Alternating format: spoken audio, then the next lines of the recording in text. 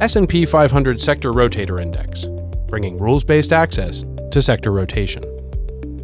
Recognizing that certain sectors perform better than others at different points in the economic cycle, sector rotation has become a popular investment strategy. Traditionally, sector rotation is a two-step process that involves analyzing economic data to help predict future business cycles, and then actively shifting assets to sectors that have tended to outperform during that phase in the cycle historically.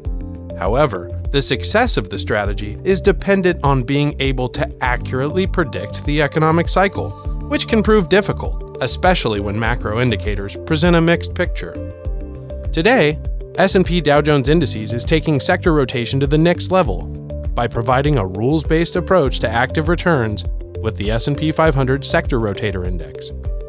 Rather than relying on an interpretation of external signals to identify business cycles, the S&P 500 Sector Rotator Index uses value and momentum principles to capture undervalued sectors by focusing on the relative valuation and performance of the sectors themselves, regardless of the economic environment. Before we dive into the mechanics of the index, let's take a closer look at value and momentum. Value investing looks for fundamentally sound companies trading at a discount to their peers.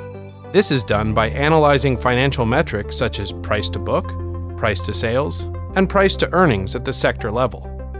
In order to determine whether a sector is currently undervalued, each sector's financial ratios are compared to its monthly historical values over the past 10 years. Momentum investing looks for companies or sectors whose prices have recently risen at a faster rate than their peers.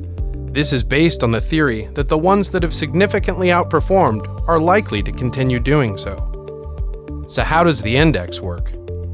First, it calculates the value score for each sector in the S&P 500 and identifies the 5 most undervalued sectors. Then, it computes a short-term momentum score for each of the top 5 value sectors and selects the top 3 momentum sectors from that group. Why? So that the index captures the sectors with both the highest relative value and the greatest relative short-term performance. The index equally weights these 3 sectors in order to provide diversification. To ensure the index is always adapting to changing market conditions, sectors are selected every 6 months.